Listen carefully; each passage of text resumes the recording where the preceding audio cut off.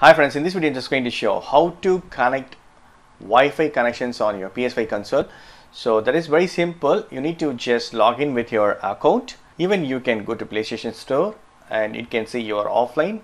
You can tap this directly network settings or just go to the settings options. Under settings, right, come to network. Under network, come to settings. You need to enable this connect to the internet. So you need to enable this connect to the internet.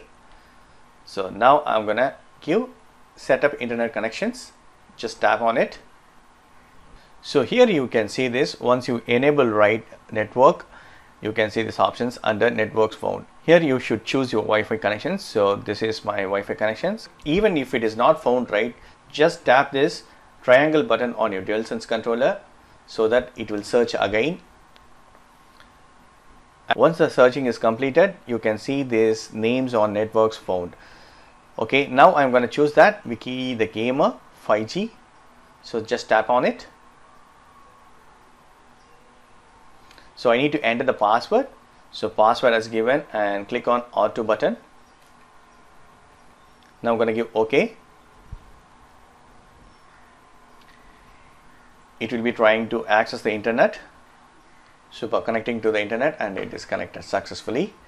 Super cool. So now my Wi-Fi setting is completed successfully. So going back and I'm going to test it. Connection status. So here it is connected and view connection status. So here you can see this Wi-Fi connection information. And also you can give this test internet connections to upload or download speed on your PS5 console. Super cool. Connection speed for download 8.1 Mbps and connection speed upload for 135. Super cool. So that's it friends. This is the way you can connect Wi-Fi connections on your PS5 console and you can do this test internet connections. Hope this video will be very much helpful. Thank you so much for watching. Please provide comments and feedbacks in my video forms. Thank you. Bye friends. Take care.